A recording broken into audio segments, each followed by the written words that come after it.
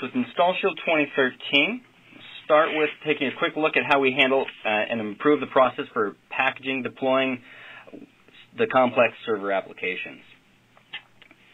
So I mentioned earlier that there is a new template. So under File, New, Project, All Types, there is now a new option for packaging a multi-tiered application. I've got one that I've already been working on.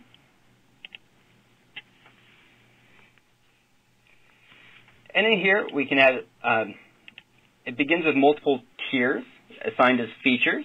You can name these to best represent your application and the way it gets deployed. And you can assign various packages to the different tiers.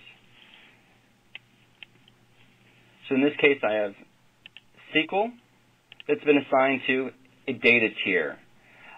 My application itself is assigned to an application tier. And then the website and the code for deploying the website is set for a web tier. Now, along with this, we can now do server configuration specific to those tiers. Because this application, depending on how it's deployed, perhaps all three tiers are put on the single server, or they're divided up amongst three different servers. So we want to make sure that that server configuration is tied to the tier itself, rather than a high-level package. So in here, the website, I can say that the website requires Internet Information System Services, or IIS, and this will now install IIS on that web server if it's not already present.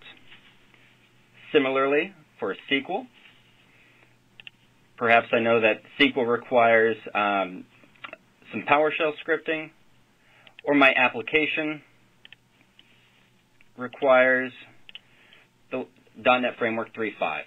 You can also do custom and specify other Windows features and roles that you'd like to add.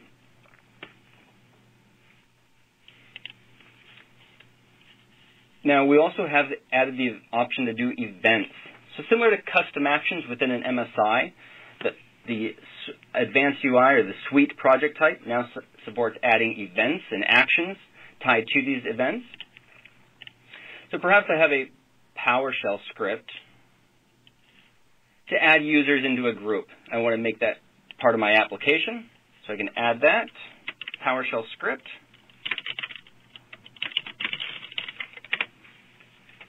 And then assign it to occur along the events, different points along the way. In this case, I will run this PowerShell script once the packages have all been configured. You can drag and drop that into the appropriate location. All of these steps, assigning your applications to different tiers, adding features and roles, and using events to control different actions like adding PowerShell scripts, all make it easier to deploy your complex applications through a single setup.exe. Even though it's going to multiple tiers, multiple servers, it's all single setup, and then at runtime, your customers will just select which tiers, whether it's a single tier or all the tiers that they need to install at that time.